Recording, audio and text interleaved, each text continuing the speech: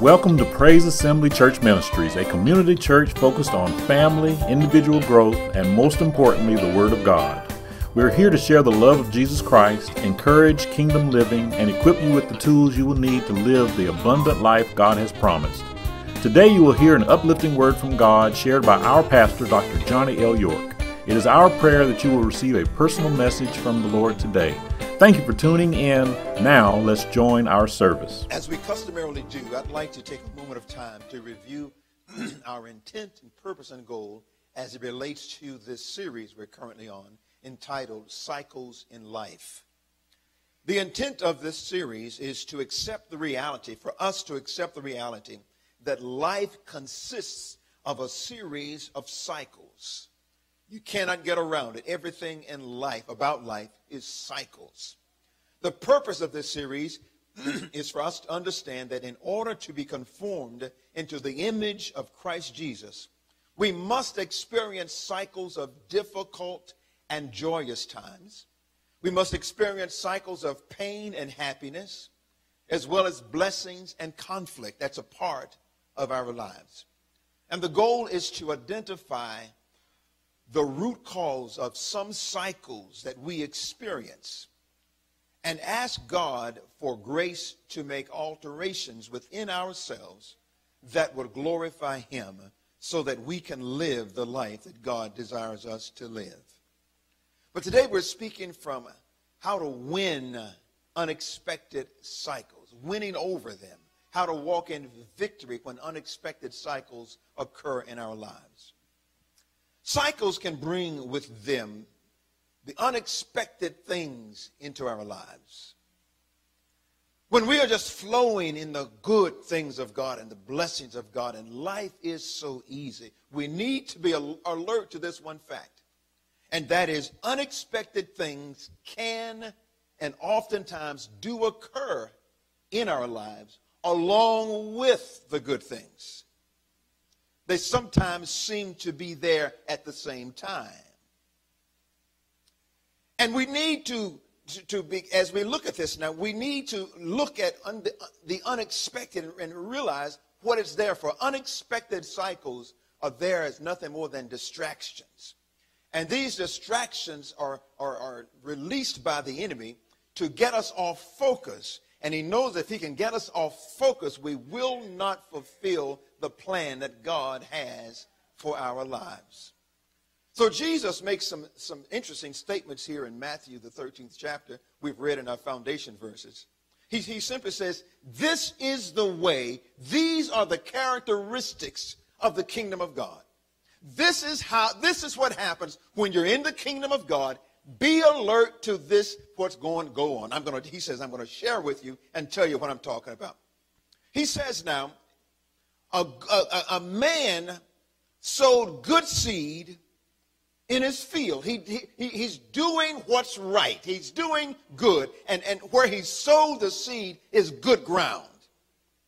But when men slept, an enemy came in, he says, and sowed tares among the wheat. And the enemy went away.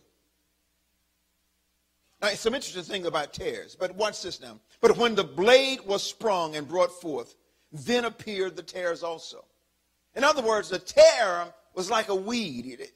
When the tare and wheat first began to grow, they looked the same. You couldn't tell the difference between them.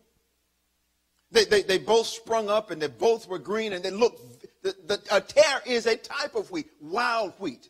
And so when they first came up, it was good.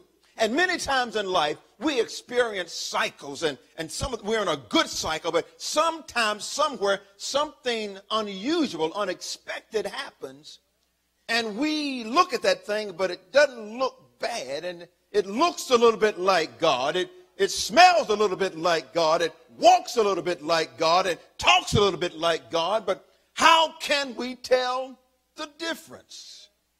Here are some of the characteristics of life. But the Bible says when the wheat sprung up and it was about time for harvest, then the tare, it said, and then it appeared, that word appeared being, the tare became evident. when it's close time for harvest, you can tell what is of God and what is not of God. This is how the kingdom works, and this is how unexpected cycles begin to occur in our lives.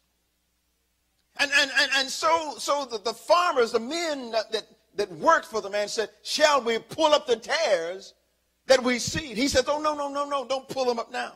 Because if you pull the tares up now, you're going to pull wheat up also. Leave it alone. Because the time will come, God will begin to pull it out. And he said, look what he says, and the tare, when it's time for harvest, I'll get rid of God will get rid of the tare first so he can save the wheat. These are characteristics of unexpected cycles in the kingdom of God. This is where we're going and what we'll be talking about today. King Solomon makes a very important statement in Ecclesiastes chapter 3, verse 1. He says this, to everything, there is a season. There is a time to every purpose under the heaven. To everything there's a season, there's a cycle, there's a time. He says that to everything, not only in the earth is there a time and a season and a cycle, but also in the church. There's a season and a cycle and a timing for everything. What we need to do as believers is we need the wisdom of God to help us maneuver through the cycles and the unexpected cycles. We need God's wisdom, and James tells us that if any man lacks wisdom, let him ask of God. And God will give it to him. But he goes on and says, let him ask in faith. And he continues to say that if you don't ask in faith, you're asking with a double mind. And a double-minded man gets nothing from God.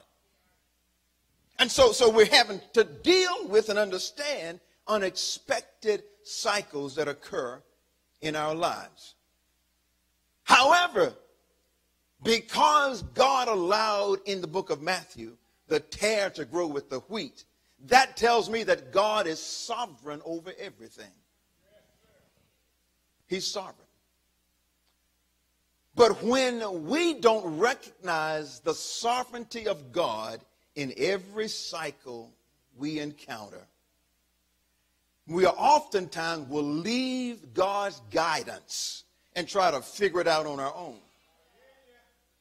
And anytime we leave God's guidance and try to figure things out on our own, that means we have sinned against the sovereignty of God. And when we sin against the sovereignty of God, we become authors then of our own distress. We become prophets of our own destiny. We're doing it our way. Because what we need to do in any cycle is learn to walk by faith. The book of Romans tells us in Romans chapter 14 that anything that's not of faith is sin. How many of us have been operating out of faith and thinking we're doing what God wants to do, but we're actually operating in sin according to the Bible? But there was one we're going to use as an example to begin with here. A man by the patriarch by the name of Abram, as he was first called in the Bible, Genesis chapter 12. Abram learned to obey God. He trusted God. And there's so much we need to learn from him because God does something with cycles even in his life.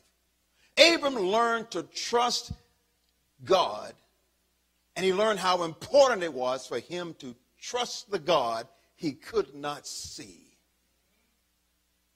God tells Abram in Genesis chapter 12, verses 1 through 3. Now the Lord had said unto Abram, get thee out of thy country, and from thy kindred, and from thy father's house, unto a land that I will show thee. Interesting here. Abram, get away from your family. Abram, stop depending on your daddy. Abram, move away from your cousins, your favorite cousin. And I want you to go to a land. It's interesting that God never told him where the land was. Never told him what the land was. You go to a land and I will show you where the land is as you start going. Aren't those some directions? Most of us wouldn't walk in faith because most of us need, listen, where you going? I don't want to know where you're going. If you take a different route home, where you going? Why are you going this way? We need to learn how to trust God. So Abram didn't have a GPS. He didn't have an atlas. He did not have Google to do a Google search. He did not even have MapQuest, Map.com, MapQuest. He didn't have any of those things. All he had was a word from God. Leave and go. And if you leave and go, God says, I will make thee a great nation. I will bless thee, and I'll make your name great, and you will be a blessing. I will bless them that bless you and curse them that curse you. Boy, that's a promise that many of us would love to see in existence today. If we can make that real, man, we'd be all right, wouldn't we? We say to God, I'm ready to go home. I'm ready to go home. You curse them because they curse the Lord. I want to see it. And in thee shall all the families of the earth be blessed. Abram left everything that was familiar and comfortable to him. God broke a familiar circle or cycle in Abram's life. God was telling Abram, and he was telling us today, in order to be used by God, you've got to forsake everything that's familiar. Because you will learn to depend upon that cycle. And as long as you depend upon a familiar cycle, you'll never walk in what God wants you to walk in. Wow. So for us today, as believers today, if we're going to do what God called, if we're going to fulfill the plan of God for our lives, we have to be willing to forsake that which is most comfortable and which is most familiar. That cycle has to be broken. It must be broken. Abram left the security of his family and he began to walk by faith, because there are some cycles God does not intend for us to repeat. Oh my goodness. There's some stuff we're dealing with God never intended for us to repeat it. The book of Ezekiel, chapter 46, verse 9 says this. But when the people of the land shall come before the Lord in the solemn feast, he that entereth in by the way of the north gate to worship shall go out by the way of the south. And he that entereth in by the way of the south shall go out by the way of the north. He shall not return by the way of the gate whereby he came in, but shall go forth over again. In other words, Jesus is saying, you don't leave the same way you came. You don't go in the same cycle over and over again. You come in one way, you break that cycle and go out another way. You don't have to keep repeating the same thing over and over and over again. And because God says, don't do that. As long as you do that, I don't care what your worship is like. When you go out of the same door you came in, you haven't done anything. Worship should make a difference, and faith in God should make a difference in our lives. So you can't go out the same way you came in when you come to church. If you come to church happy, you ought to leave happier. If you come to church full of joy, you ought to be more joyful when you come to church. If you come to church mad, you ought to leave glad. Because you cannot go out the same way you came in, saith the word of God. Anybody understand what I'm talking about today? So faith and trust in God is the breaking agent that God uses to change a cycle in our lives. True faith in God is not what we say. True faith in God is how we seek him. Let me say that one again. True faith in God is not what we say, but it's how we seek him.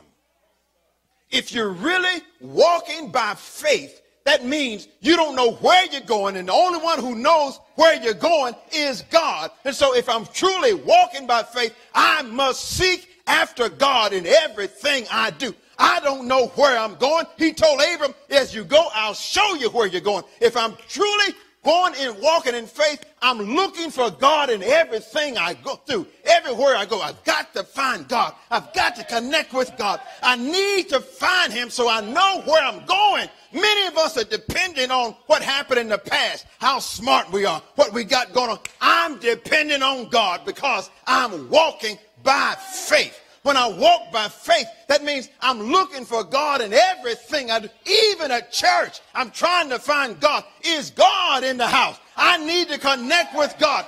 Is God in the praise and worship? Is God in the choir? Is God in the music? Is God in the offering? Is God beside me? I need to connect with God. I'm walking by faith. Praise and worship should not be a familiar experience. It should be an opportunity where we're finding, seeking, and searching for God. I shouldn't be looking at the people singing. I'm trying to find God. I want to connect with God in praise and worship. I'm walking by faith and not by sight. Is God in the offering? Is he in the parking lot? Is he with security? Every encounter I make, I'm trying to connect with him. Why? I'm walking by faith. I don't know where I'm going. You just told me you would show me as I start walking.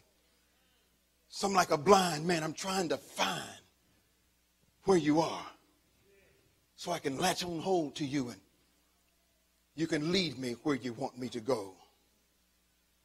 So I challenge us today, what is the Holy Spirit saying to you this morning? See, too often we come to church because it's Sunday. I come to church to get something. I come to church because I want to connect on a higher level with God than I can at home by myself. You see, the question becomes, what makes you so comfortable with you that you don't seek after God the way you ought to seek after him? Oh, my God. What is it about you that makes you so comfortable with you that God is not really the priority? Are you walking by faith?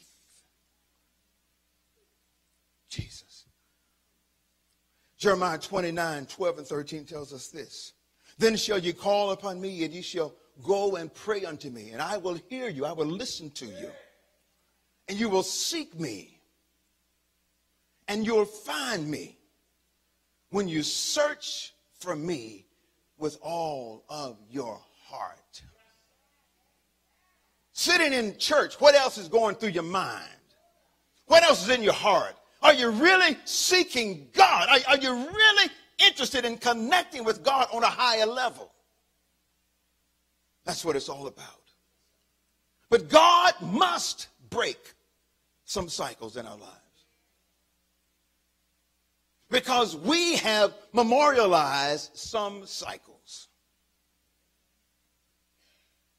They're so holy, special. We have anointed them. Ooh, Jesus. But God breaks cycles by changing our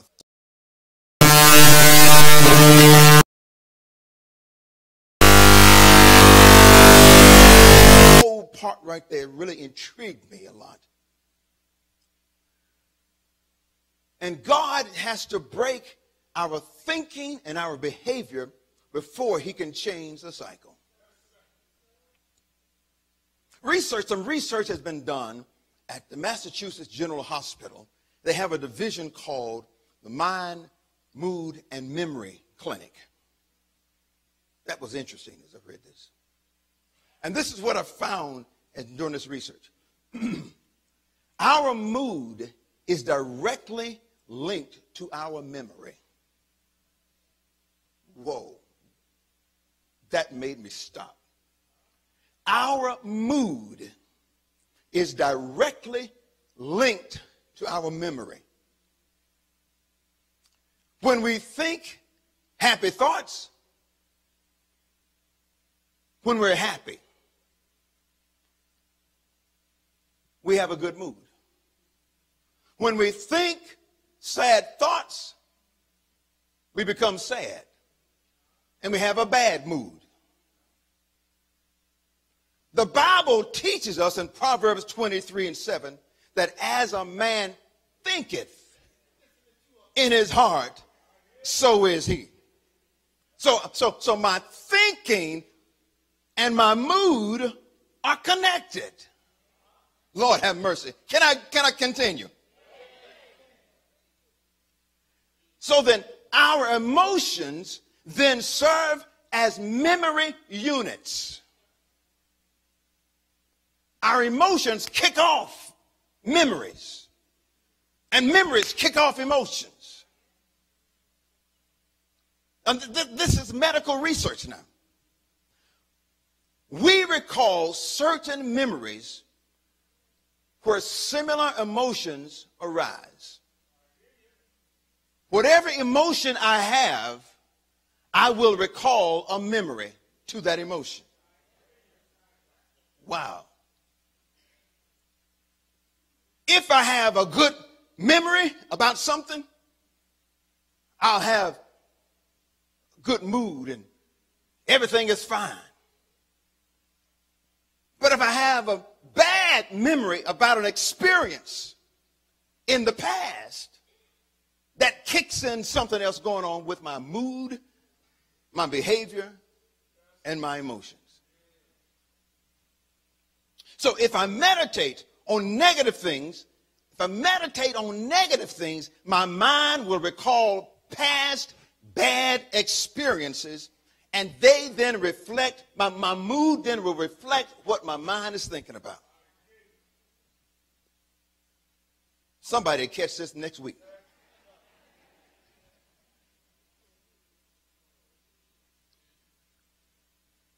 My thoughts, my mood reflects what I'm thinking about.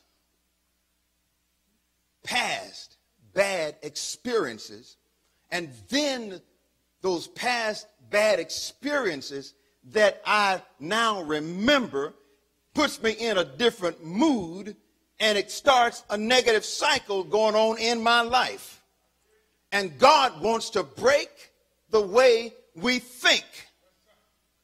And he wants to, listen, all the experiences we had in the past, we just saw earlier, were lessons, not a sentence.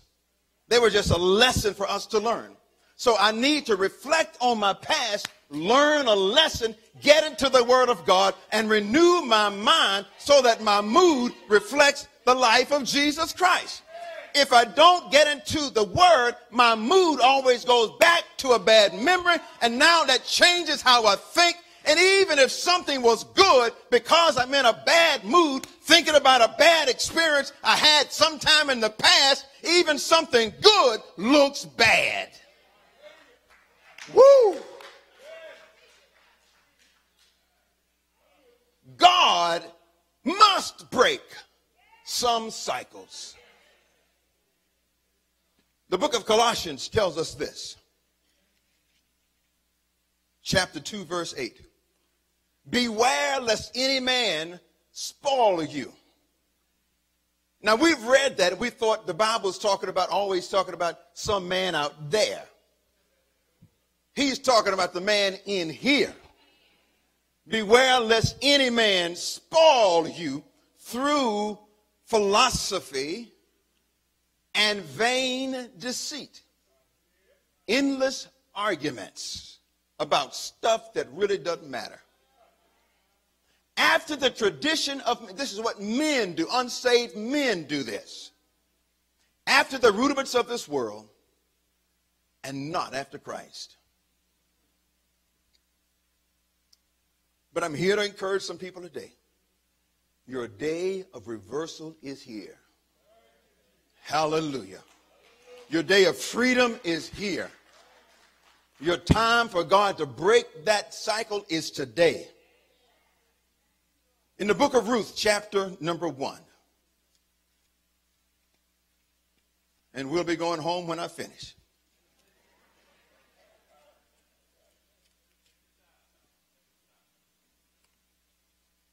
We see some interesting things here. Verses 1 through 6. Please follow along with me. Now it came to pass in the days when the judges ruled that there was a famine in the land, and a certain man of Bethlehem, Judah, went to sojourn in the country of Moab, he and his wife and his 2 sons. And the name of the man was Elimelech, and the name of his wife was Naomi, and the name of his 2 sons, Mahlon and Chilion, Ephrathites of Bethlehem, Judah. And they came into the country of Moab, and they dwelled there. And Elimelech, Naomi's husband, died. And he was left, and she was left, and her 2 sons. And they took them wives of the women of Moab. The name of one was Orpah, and the name of the other was Ruth.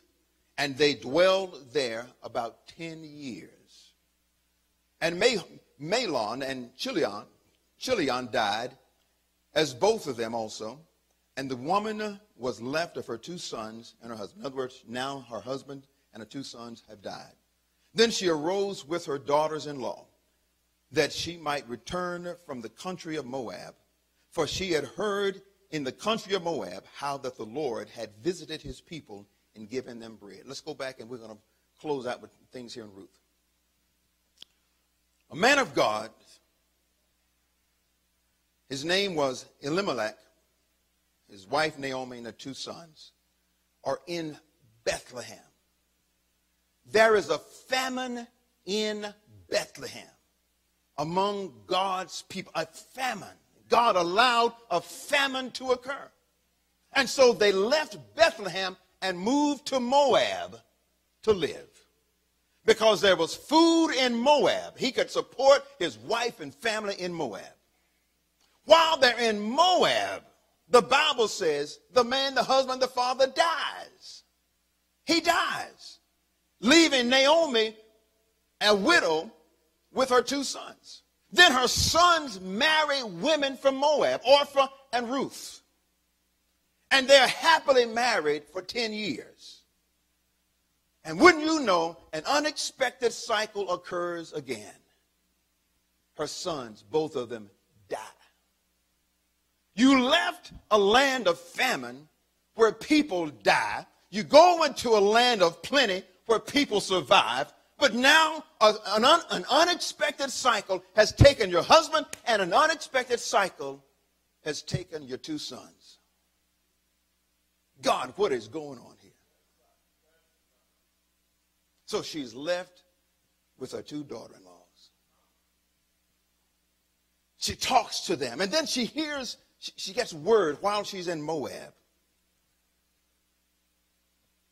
that in Bethlehem, God has visited the city, and there is bread to eat in Bethlehem. The famine is over.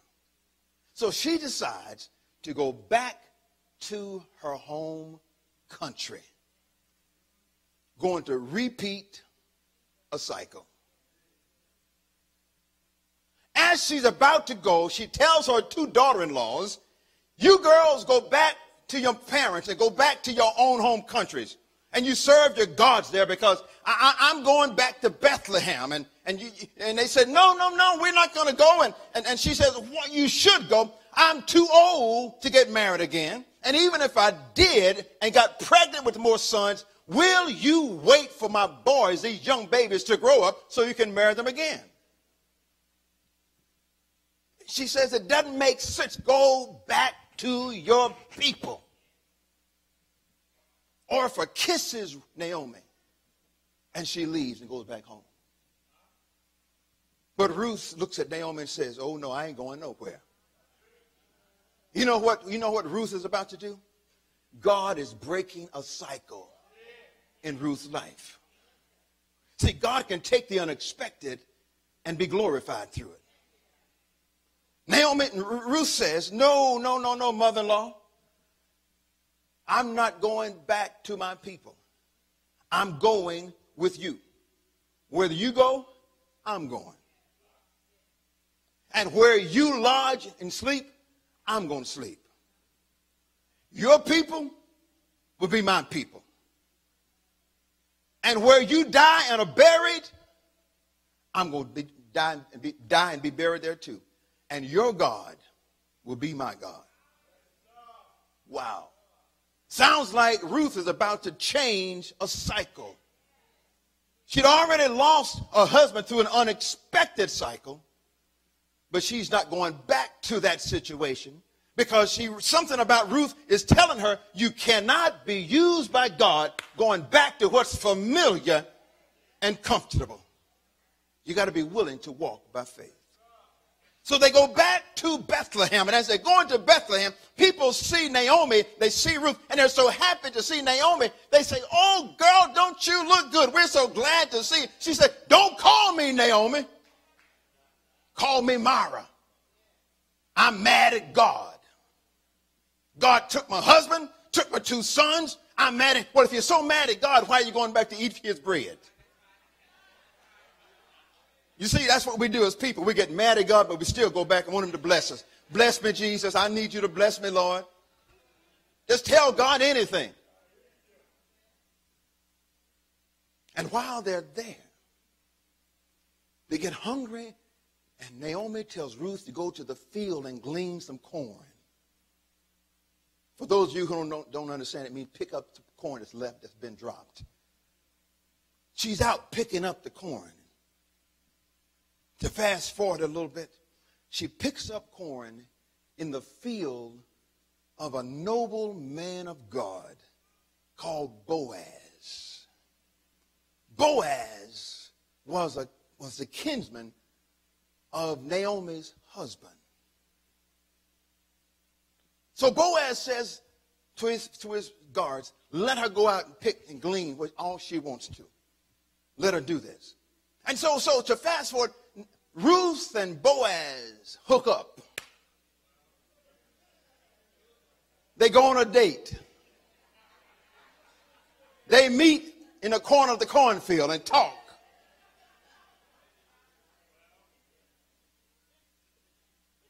Not only do they start off, the first date was in the cornfield, but they eventually get married.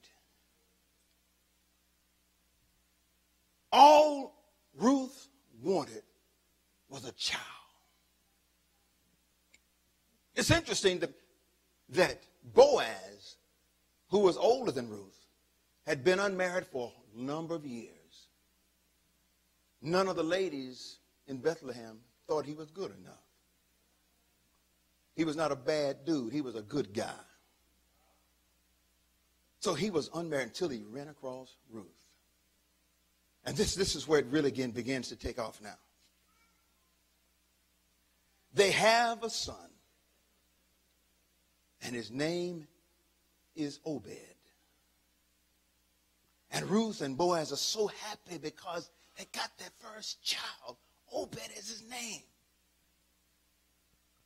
They're happy for this baby. But Obed has a son, and his name is Jesse. Jesse has a son who's born in Bethlehem, and his name is David. David becomes the king. About 1,000 years later, in the town of Bethlehem, through David, is born the King of Kings. Oh my God. All Ruth wanted was a baby, but God had a plan for a Messiah. God used a famine to bring about the birth of our Savior, our Lord Jesus Christ. Had it not been for the famine, they never would have left Bethlehem. Had no reason for Ruth to want to follow Naomi back to Bethlehem, marry the right man who becomes all of the line through which Jesus Christ is born. Oh my God. And so Jesus, some 1,000 years after David, identifies who he is through Calvary. King of kings and Lord of lords, the Lamb of God, who takes away the sins of the whole world. And the Bible tells us that he had such a powerful impact on the lives of people, and he was who God ordained from the very beginning. Even when the famine occurred, the Bible says that God gave him a name that is above every name. That at the mention of the name Jesus, every knee shall bow, every tongue shall confess that he is Lord to the glory of God. That's what God had in mind. But wait. The Bible says in the book of Ephesians that before he ascended into heaven to sit down on the right hand of the throne of God, before he ascended, he first descended. When he descended, he went into the gates of hell, into Abraham's bosom, and preached the gospel to all the Old Testament saints in the bosom of Abraham. He ran across Abel and said, Abel, I am your excellent sacrifice. He went to Noah and said, Noah, I am the ark that you built. Oh my God, my God, my God, my God. He went to Abraham and said, Abraham, I am the ram who was caught in the thickets. Oh my goodness, my goodness. He went to Isaac and said, Isaac, I'm preaching to you, boy. I am the wells you dug. He went to Jacob and said, Jacob, wake up, boy. I'm the angel you wrestled with. Oh my God. He went to Joseph and said, Joseph, I am your coat of many colors. He went to Moses and said, Moses, yay, Moses, yo, bro, I am your manna in the wilderness. He went to Aaron and said, Aaron, I am your great high priest. He went to Miriam and said, Miriam, I am the prophet that danced. Oh my God. He went to Elijah and said, Elijah, I am the fire that came down from, he preaching, I am the fire that came down from heaven. He went to Elisha and said, Elisha, I am your double portion. Oh my God, my God, my God. He went to Shadrach, Meshach, and Abednego and said, hey fellas, I am the fourth man you saw in the fire. Oh, hallelujah. Glory to God. And then he went to Ruth and said, oh, Ruth, I'm so glad you let God change and break a cycle in your life. I know it was painful, but through the pain you suffered, you got power in your life. I'm here today because you obeyed God. It looked bad. It was a negative circumstance, negative cycle, but God. But God. What the devil planned for evil, God turned that thing around for your good. Somebody give the Lord a clap offering today. Yeah, Jesus. Oh my God. And Jesus may have ended his sermon by saying, weeping may endure for a night, but if you stick with me, joy is coming in the morning. Give the Lord a clap offering if you would, please. Oh my God. Thank you, Jesus. Oh, come on, magnify him today. Bless him, bless him. Thank you, Jesus. Thank you, Jesus. Hallelujah. Thank you, Jesus. Come on, don't stop. Bless him today. He's worthy of praise. He's worthy of glory. He's worthy of honor. Oh, thank you, Jesus. Thank you, Lord. Thank you, Jesus. This is how we have victory over every unexpected cycle through Jesus Christ. Thank you for watching Praise Assembly Church Ministries with Dr. Johnny L. York. If you were blessed by today's message and would like a CD or DVD, email us at info@pacmchurch.org. Praise Assembly is a ministry where everyone is welcomed. Come join us for our Sunday worship services at 3254 Kernersville Road, Winston-Salem, North Carolina. For more information, visit our website at pacmchurch.org. See you next week at the same place and time, and remember, it's all about Jesus. Praise Assembly Church Ministries is more than a church. It's more than a place to go on Sundays. Yes, the word is great, the music is outstanding, and the people are nice. But it's more than that. Praise Assembly is a place where everyone is welcome, a place where everyone fits in, and prayer is at the foundation of everything we do. A life-changing church where you can become who God created you to be, where Jesus is the minister of the sanctuary, and people will love you just the way you are. At Praise Assembly, the doors are open, and we are ready to receive you.